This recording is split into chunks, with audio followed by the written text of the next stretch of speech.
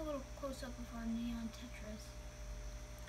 Yeah, I thought this video would be interesting because I want to show you how they interact with some of the natural botanicals in their setup.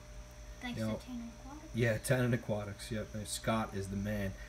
We get all, I would say, most of my botanicals come from Tanner Aquatics.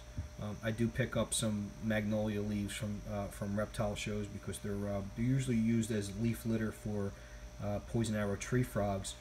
But I wanted to show you how neon tetras really like to pick on and pick around leaves that are starting to slowly decompose in their aquarium, in their setup.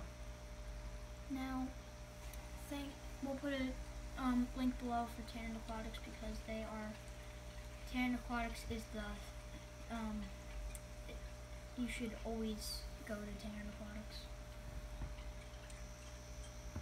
So as you could tell, these guys spend a lot of time as a small school pretty much doing what you see right now. They'll swim from side to side, but this tank's not really large enough for them to constantly show their schooling behavior.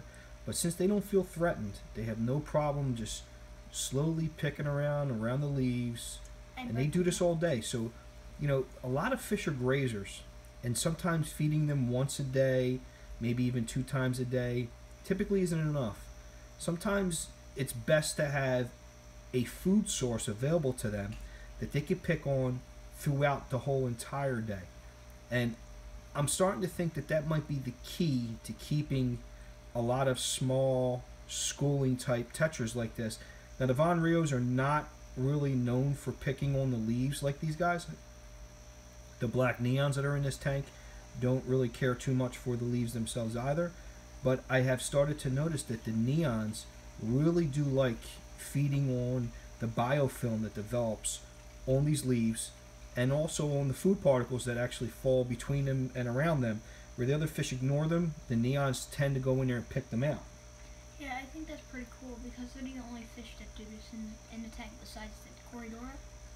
Yeah, now the other thing too is you got to remember, this is coming from a guy who's been in this hobby. I'm 44 years old. I've been in this hobby my whole life, and this is the first time I've ever kept neon tetras. So I just finally found the miracle of the neon tetra, and I just want to keep talking about them. So you guys have probably had them so many times in your lives and are probably saying, hey, why did it take so long?